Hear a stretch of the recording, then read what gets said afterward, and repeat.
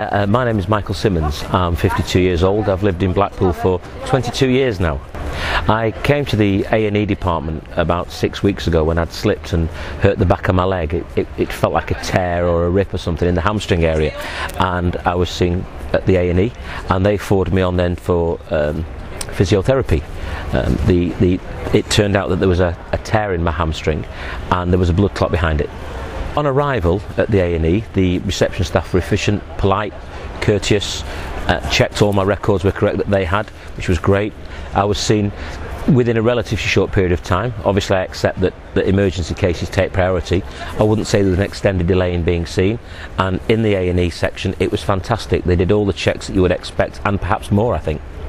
All of the staff treated you with respect and dignity. They would either call you Mr. or by your first name. I think you kind of had a choice how you wish to be addressed. I'm happy enough to be addressed by my first name. And they were polite and they were informative, which is the most important thing. I think the most important thing for a patient is to know what's going on, and I was kept fully informed throughout the time. The A&E reception area is comfortable. It's no better, no worse than any area you would expect. Once you go through into the A&E area, I found it to be very clean, very serviceable, and everything that they needed for me seemed to be very much at hand. I was impressed with the information that I was asked regarding how I'd had the injury. I was impressed with the information I was given once they discovered what the injury was.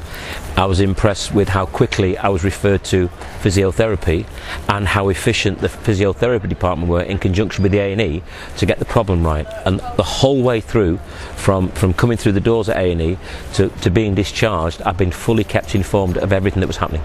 If there's been any amendments to the appointments by me or even by the staff, it's been dealt with efficiently and it's been smooth. I think this hospital, and I've been in many hospitals since I was about 14, I've had 1 million visits to hospitals.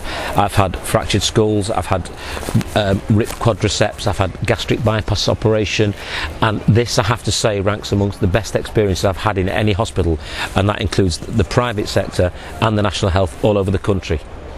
If I had a criticism, I am the kind of person that would tell you what the criticism was, but I really don't have one. I cannot fault my experience of the Blackpool Victoria Hospital one bit. I'd like to personally thank the two people that I've been heavily involved with regarding my experience. In the A&E department, it was Mr. Anthony Kearns, who was super efficient and kept me fully informed right through. And in the physiotherapy department, the receptionist Joanne was wonderful, always polite, always smiling, and Deirdre, who looked after me in the physiotherapy, was absolutely wonderful with her care and attention to the detail. And I think without that team, I don't think that I would have got through as quickly the injury that I had.